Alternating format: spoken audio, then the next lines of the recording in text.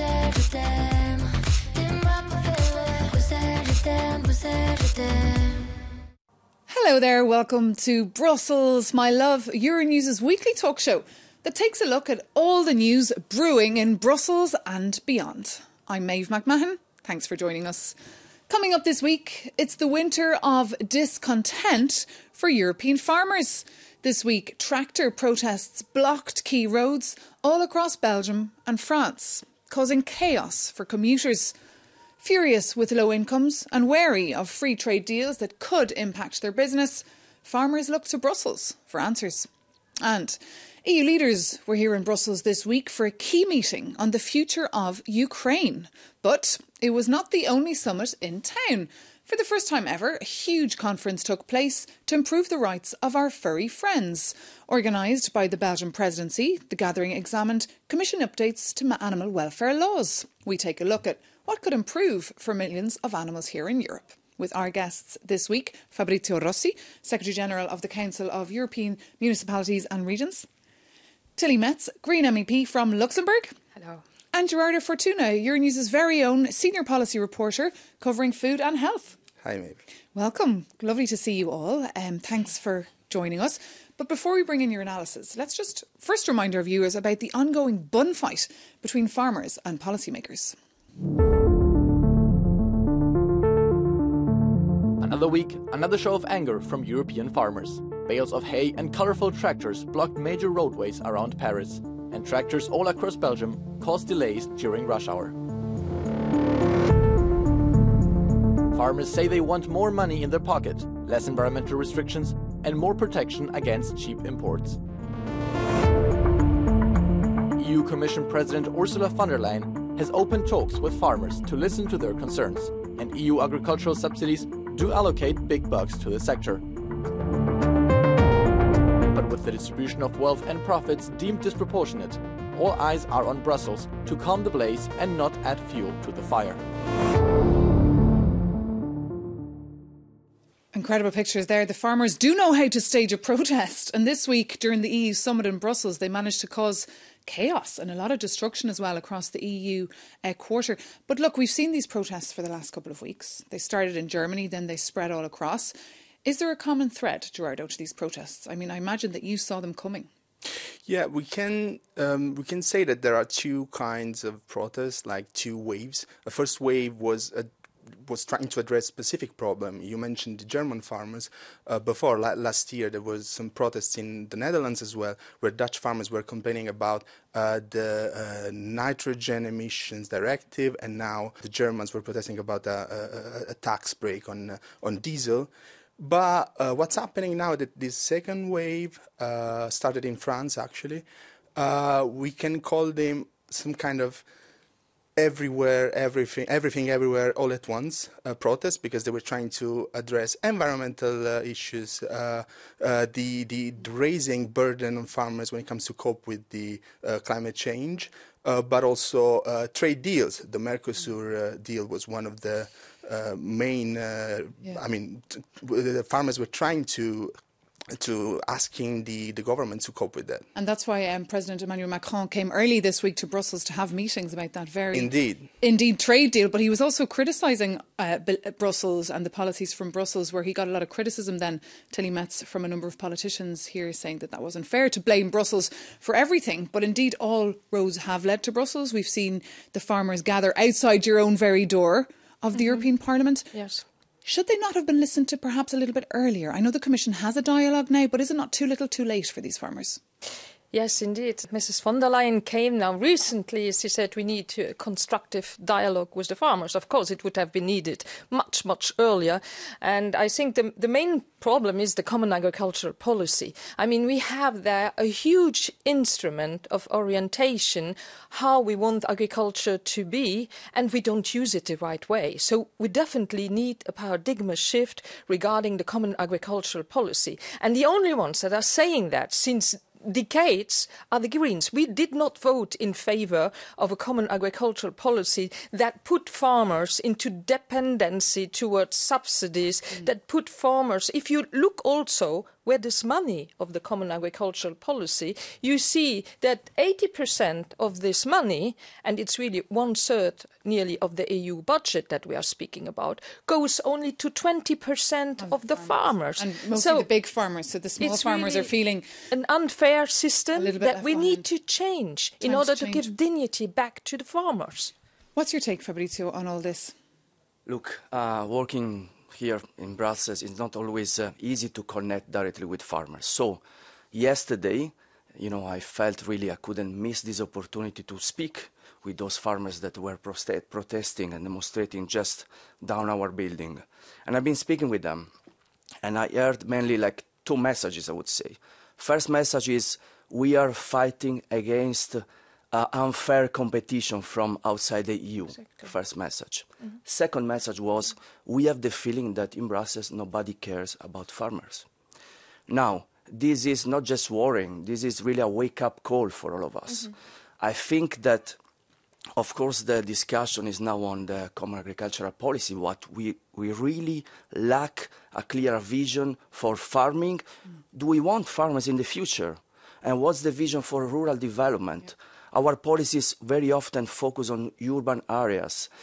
People living in rural areas, they feel... And we're seeing that clash. We see that all across the continent, from Warsaw to Dublin. Just on that note, we did, Fabrizio, invite farmers around the table with us here, but to no avail. But we did catch up with them on the Belgian motorway to ask them what they hope to achieve. Take a listen. Why are we here? To express that we are fed up with the agricultural measures that have been taken, the administrative and the environmental measures. We reviewed the CAP. We review it every now and then. But at some point, the measures that were taken, we feel they were decided by people who have never been in the field, who have never seen the reality of the agricultural world. We just want to ask for relaxation of the rules and for logic. We want more rational ideas for our profession and way less constraints. Does he have a point there that, this legislation has been drafted by bureaucrats who are not in touch with the life of a farmer? I mean, it's a very tough job out in the cold all day and they just can't handle all this red tape. It's a very interesting take because I think we all agree here around this table that Fabrizio mentioned before, but also Tilly, we need a new vision. If you think about the way the Commission has tried to cope with these protests, trying to lending a helping hand to Macron, coping with French farmers, is like a tiny change in the common agricultural policy, relaxing, loosening this green measure when it comes to fallow land. It's not that much. And also this is also curious because farmers are complaining about red tape. This relaxation of measure is going to create other red tape because farmers now have to demonstrate that the crops that are planting, it's nitrogen fixing crop or catch crops. So in order to get this relaxation. So you're not going to sort the issue out with just cosmetic changes or specific It needs tweaks. radical reform. And one thing all the farmers have in common, regardless where they're from, is their frustration with Brussels. We can bring in another farmer representative there, Luc Vernet from Farm Europe. This anger, seen from Brussels, was fairly predictable given the political choices that have been made and the geopolitical context surrounding European agriculture. A number of problems come from Brussels, but the solutions will also come from Brussels. And that's the paradox of the situation. Farmers are the first Europeans. They know what they owe to the common agricultural policy. And there is a need to rediscover an ambition and an economic dimension and to chart a course that takes into account both economic and environmental performance. Not one against the other, one and the other. So as you can hear there, the problems come from Brussels, but the solutions also a lot of pressure on people like yourself, on lawmakers. Yes, of course, there's a lot of pressure, but I must say, I understand the fed up of the farmers. I see it really as a movement of liberation coming from the farmers. They don't want dependency on EU subsidies. They want to be paid for their products. They don't want the threats coming from cheap imports, where there is, and it was said, an unfair competition. How can you compete with products that don't have the same standards on environment, on animal welfare? So this is an impossible win to take there. And I always say the ecologists and the farmers, at the end of the day, we have the same fights. We also need to fight against climate change, because if we want to keep up agriculture at the mid and long term, we need healthy soils. We need to fight the droughts. That's everything the farmers have to fight with. But without the farmers, no food. But without nature, also no agriculture. Well, one would question as well why you have the CAP, for example, on one hand, and then on the other hand you have the Green Deal. Would it not work better to have all these policies in the same chapter, and the same might make life easier and less confusing? But just regarding the EU Commission President Ursula von der Leyen, you mentioned earlier that she did give a nod to farmers this week, taking to Twitter to say that in hardship we find common solutions, and she did propose a one-year derogation from CAP rules on fallow lands. What exactly will this mean? Will this alleviate pressure? First of all, it's a partial derogation. So there was already a similar derogation on the same, this is called GAEC, Good Agricultural Environmental Practices. So in order to get the EU funds, farmers are required to do this kind of good agricultural practices. This is the number 8. There are 9 of them. And this one is related to setting aside part of their arable land to landscape feature or non-productive areas. So basically, fallow land, just to increase the quantity, the level of biodiversity in. Fabrizio, was this a good idea? And what would you do if you were the Commission President? Look, first of all, I think we should be really fair with the European Commission. The European Commission proposal on the CAP was actually progressive some years ago, and they tried really to put forward some interesting proposals. At the end, the question is, who is deciding here in Brussels? The European Council is integrated by representatives from national governments, and at the end, you know, somehow what makes the news is always Brussels. The anger is always going and directed towards Brussels, but you know, who is taking the decision here? At the end, representatives from national governments should take responsibility because they are deciding here in Brussels. Well, just on the Common Agricultural Policy, known as CAP, you've mentioned it as well, but just in case our viewers are not familiar with it, it came about back in '62 to provide affordable and safe food to Europeans and guarantee farmers a decent standard of living. And it was reformed recently to give money and incentives to farmers for environmentally friendly farming. And its budget is €386.6 billion. Is there a real conversation, Tilly Metz, happening right now to reform that CAP and make it fit for purpose? Because look how old it is. Exactly, you mentioned the right points here. I think what would be very important, and as soon as possible, as I said, to make really a paradigm shift and not to stay into the logic, the more surfaces, hectare you have, the more money you get, because that is only in favor of the big pharma industry, farmers industry, of the big companies and not of the small farmers. And it's that we need to support. Every day, 1,000 farmers, small company disappear. So that's what we need to tackle. And I think we need to also to address the right enemies. And I said it already. And that is the dependency on fixing the price, for example, is fixed by the big retailers, by the multinationals. We need to address also the dependency on the big chemical companies, agrochemical companies. That are dependency we need to stop. So that is what we need to rethink the system, and that it is fairer towards all the farmers. Because, of course, over in France, I mean, the Olympics are taking place, Fabrizio, in a couple of months. And, I mean, the government there does not want to see these farmers out on the streets causing chaos until then. Of course, I mean, this is understandable. We understand that this is a problem on Macron's agenda. Yet, of course, this is coming too late. Now, of course, the focus is on this commercial trade with Mercosur. And yet, you know, this is a trade that has been in discussion for over 10 years, maybe even 20 years, right? And of course, now the focus is on this unfair competition. But this should have been the core of the agenda since the very beginning in the discussion with our counterparts in the Mercosur.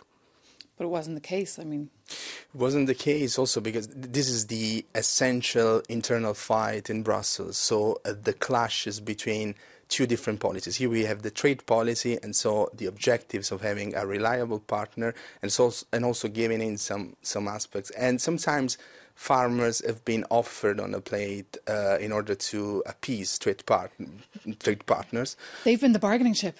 Basically, we've seen. I mean, also because, for instance, when you discuss trade deals, it's always about GIs, for instance, geographical indication. So it's also leverage, in order to convince trade partners to strike a deal. And that's why they made so much noise this week and really crashed that party, that EU summit. But we wanted to bring in another view from a union, in fact, and we spoke to Enrico Somaglia. He's the Deputy General Secretary of the European Federation of Food, Agriculture and Tourism Trade Unions.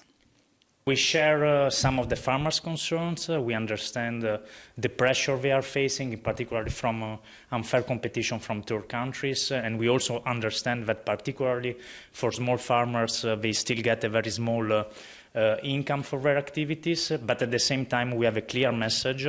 The main problem of the agriculture sector is not the farm-to-fork strategy, is not the EU environmental ambition. The main issue is the unfair distribution of wealth across the food chain.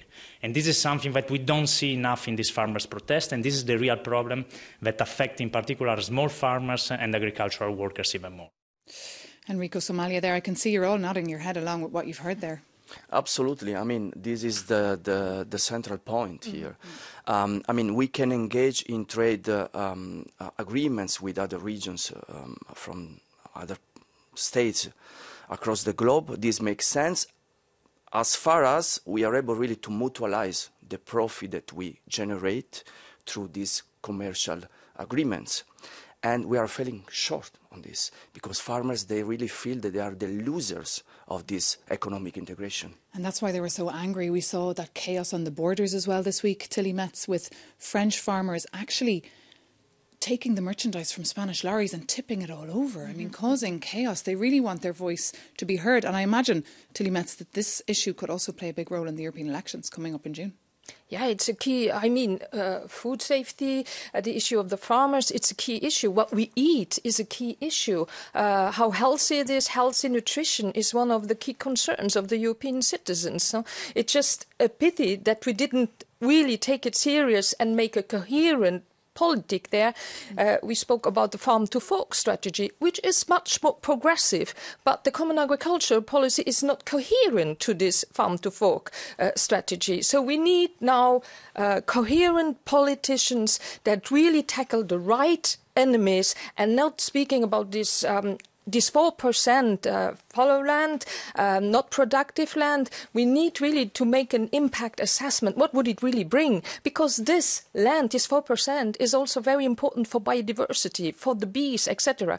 So does it really bring the expected wins that we say there? I don't think so. Let's tackle the real problem at the core, at the racine, at the roots. At the roots. And Gerard, that farm-to-fork strategy, would you just remind our viewers what it is and how it also got a little bit pushed down the agenda of the Commission? Yeah, indeed. The farm-to-fork strategy is the agri-food portion of the Green Deal. It was presented in 2020 and aims at giving a green direction to farming. As Tilly was mentioning, there was a bit this debate about scrapping the common agricultural policy, scrapping the CAP. It was something that what we should have done. Because there was this window of opportunity of having a new food policy and reforming also the common agricultural policy while we accepted the version proposed by the previous Agriculture Commissioner, Phil Hogan, and was basically transposed to the current legislative mandate. There might have been a good window of opportunity to also embrace this change. I have an unorthodox view on the possibility to bring change to common agricultural policy, which is the perspective of having Ukraine. It's not gonna happen soon. We know that it's not gonna happen in the next programming period starting 2028. But the next CAP talks will start having Ukraine in the discussion. And I still think that Ukraine could be quite important because it could bring the talks toward a reform of common agricultural policy, because first of all, direct payments are done at the moment by hectares, and if you have to extend the same aid to Ukraine farmers whose average is 500 hectares, That's it's a fascinating conversation, but we'll have to keep it for another day because I'm afraid we have run out of time. But thank you so much to our guests, and you don't go anywhere because after the break we'll be hearing about EU plans to update animal welfare rules. See you soon.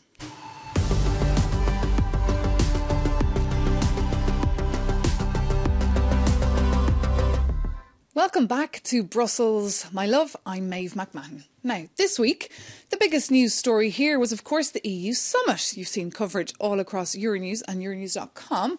But what we want to focus on here is the big gathering on animal welfare that took place on Tuesday. Among the participants were Reineke Hammelers. She's the head of the organisation Eurogroup for Animals. We asked her if she was impressed with the outcome and what could change for animals here in Europe. The EU likes to pride itself as global leader on animal welfare, and for a long time that was also the case. But we must say that promises are not being followed now. So it's very important that the Commission and other institutions are taking that responsibility more seriously, because the current legislation is very outdated. We have seen so many scandals, in the 21st century. We are still shipping and transporting these animals, for hours on end, and citizens want this to be stopped. Now, the Commission has introduced a new proposal on this, but that's not ambitious enough. Reineke Hammelers there on the lack of ambition, according to her, in the EU plans. So I guess we're wondering, why has the Commission been so reluctant to move here? Is it perhaps due to pressure from agricultural lobbying or worries that these changes could increase the cost of food for us? Gerardo? I think it was also about the timing, because the proposal for animal welfare rules came very late in the legislative mandate and very close to the election. So there was the initiative at the end of the cage age that farmers don't look particularly good at, and this prevented the Commission to have an ambitious stance, and in the end they adopted this package in December, but was quite disappointing, both for the lawmaker side, for the activists, also for NGOs, because it didn't have the aspect related to animal welfare in farmed animals. That was. Tilly Metz, is that because it's just not a priority for the EU right now, with all that's going on, with wars all around, with migration, everything else? Yeah, but it's all somehow also linked. I mean, it's about also about the agricultural system that we have, the agricultural model that we have. I must say, at the beginning of this legislative period, I was so optimistic because first time I had the honour to be the chair of the inquiry committee on the protection of animals during transport. We had really a resolution also on animal in science. We had foreseen in the Farm to Fork strategy the revision of 4 important legislation on animal welfare regarding slaughtering, labelling, the rearing and breeding, and also the animal in transport. Now, what came out very late, too late in order to finish it, is a proposal which is, as Reineke Hammelers said, too weak on the rules that are proposed there, and the 3 others on slaughtering, on breeding, and the cage age. That was a huge movement from citizens that don't want animals to be kept in these small cages. Still, near the half of the poultry is in small cages, the rabbits, etc. So it's also about the credibility of the EU institutions, the fact that we didn't deliver here. And this is a huge topic for our viewers, for Europeans. If you just take a look at any Eurobarometer polls on this, 9 out of 10 are calling on their governments and on the EU to do more. And just on that proposal that came out before December, we just jotted down a few points that it suggested. Shorter transport times, for example, for animals, especially pregnant animals and small calves, minimum space for all animals, minimum standards, as you said. But I mean, this all looks great on paper. This still needs to get implemented, and we don't even know when it could. Absolutely, and I understand citizens have high expectations on this. Everybody understands that we are not just talking about animal welfare here. I mean, this is strictly connected to environmental protection and to human health. So it's really about this triangle.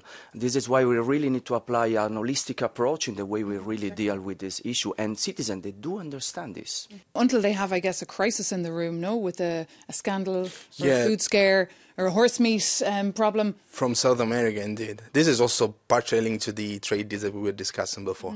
It was also this aspect of mirror clauses, so basically having reciprocity when it comes to the imports of food from outside the Europe. And this is also a burden on farmers as well, because it was mentioned by Tilly before, European farmers have to comply with very strict rules when it comes to food safety, and this is not the same for farmers from other countries. And is there a change of tune, do you think, around farmers now, that it's time to take a more holistic, mindful look at how they've been farming and how they treat animals? I think the problem is not on the farmer side. I mean, they need the right support. They need the council, financial support, human resource in order to do so. But it's not there, the problem. They are not happy if they see their animals being on ships, on vessels during 3 months, suffering and being thrown over the board into the sea. So they don't like to see that. So I think there is the will to do the step. But of course, they need the right support. And again, we could have a great instrument of orientation with the common agricultural policy and the money that is involved with that. But we are not doing so. And I think really the citizens, if you look at the Eurobarometer, it's one of the topics where the citizens are the most sensitive about. People are also fed up with how we treat the animals. And then, as you said very rightly, it's also in the concept of One Health. We are coming out of a pandemic. Zoonoses are also spreading more and more. And this is also linked to the way we treat animals and also wild animals. And is this a concern you're hearing as well from your members all across rural Europe?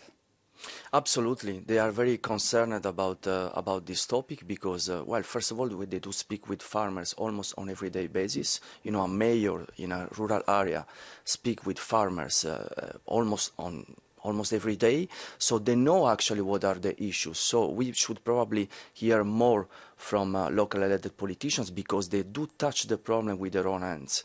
And when we speak with mayors, indeed, we understand that farming and the issue with farming is not just about the way we treat the animals. You know, for many years we've been pushing farmers to produce more by also at the same time cutting costs. So we have been really pushing them towards this model. And now suddenly we ask them to change completely the way they grew their animals. So this is just Feels like a dead end, no, Tilly Metz? If I may say, it was even the young farmers in Luxembourg that said very clearly we need to stop the export of live animals outside the EU. So there we have definitely the support. But it's like you say, we push the farmers into a system that puts a lot of pressure. They don't have anything to say on the prices on their products. It's the big retailers that say, no, we don't give you so much money for that. Hence the frustration among farmers all across, and why we've seen those images all across Brussels as well this week. But I'm afraid that is all we have time for on that topic of animal welfare. We will keep you updated as those proposals continue to be discussed. But for now, thank you so much to our guests, and thank you for watching. Stay with us here on Euronews.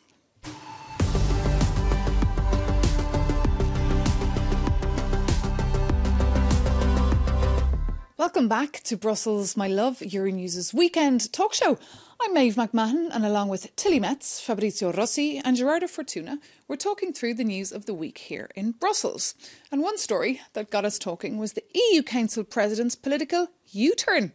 Just a few weeks ago, Charles Michel said he'd be stepping aside early to run for office as MEP. But this week, just ahead of that summit, he changed his mind and said he would stay in his seat as President of the EU Council until the end of November.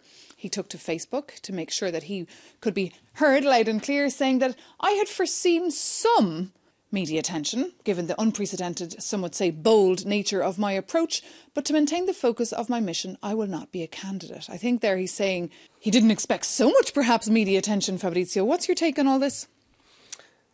Well, I mean, he has a very important job, so of course the media are focusing on his decision, on what he says. Look, I mean, leadership is also, I mean, what we expect from our politicians, and now is also a very trending topic, right? Leadership. We often speak about the qualities of a good leader. Well, a good leader is first of all someone that really dedicates himself, herself to the cause. that fight the mission. And You when the agree with that, personal Tilly agenda Metz? How did take people? over... What was the word in the political corridors of the Parliament about this? Of course, we were not happy about this move. I mean, you have a responsibility. You committed to a cause, exactly. And then you say, oh, but now I have to think of my career. I don't understand why he said that was bold, but no, that's another, I need to ask him. But for me, you have committed to a responsibility and you should do it until this mission ends and not thinking of others. I mean, that is clear, and we need politicians that are clear leadership. Minister, as far, just an example, minister, I think, comes from Latin and say, at the service of the population. And that's something we need to remind here. Plus, you in the Parliament were happy. You don't have to deal with him in the next term. No, I'm joking. Well, I don't. I'm more the same. To hear another view on what takes a good European leader, like what you mentioned, we spoke to Stephen Everts. He's the director of the EU Institute for Security Studies, watching EU decision-making for decades. Take a look. We need somebody, maybe, that can speak for Europe, that can really articulate what it is that Europe stands for, what it is that we want, what the red lines are, the things that we cannot accept. And we don't need a small European Council president. We need a big European Council president. We have this logic in the EU. We need a socialist here. You need a Christian Democrat there. Then you meet perhaps a liberal over there. North, south, east, west, man, woman, what have you. I think this is too important for that. We should not exclude people who perhaps don't have a party family behind them, but who could fit the job very well. Stephen Everts there. I mean, I guess the question is, are we getting tripped up, perhaps, Gerardo, by our political correctness here in the EU? I mean, we tend to forget the fact that in Brussels, the real fight is interinstitutional rather than political, even between the many presidents that the EU has. I mean, let's not forget the fact that the first president going to Kiev was Roberto Metsola, President of the European Parliament. So there's an internal competition on who's going to represent Europe. And this is something that, for instance, Charles Michel during this mandate didn't really prove to be good at, in a sense. He suffered a lot for instance, the concept attempts by Roberta Metsola, but even Ursula von der Leyen. So just briefly, has he lost all his credibility? Look, let's put it this way. When the personal agenda take precedence on the mission, on the cause, then the leader fails. Very to the point there, very to the point, and a very good answer there from Fabrizio Rossi. I'm afraid we're out of time. I wish we could talk about that for much longer, because it's obviously a topic that fascinates me and must confuse, I'm sure, our viewers, because indeed there's a lot of presidents in this town, a lot of people with fancy titles and a lot to do. But anyway, we'll come back to that. Thank you so much to our guests for being with us. Pleasure to have you, and thank you so much for watching. If you'd like to reach out on any of the topics you've heard about today, you can write to us. Our email is brusselsmylove@euronews.com. We're also on social media, Instagram, LinkedIn and X. See you soon on Euronews.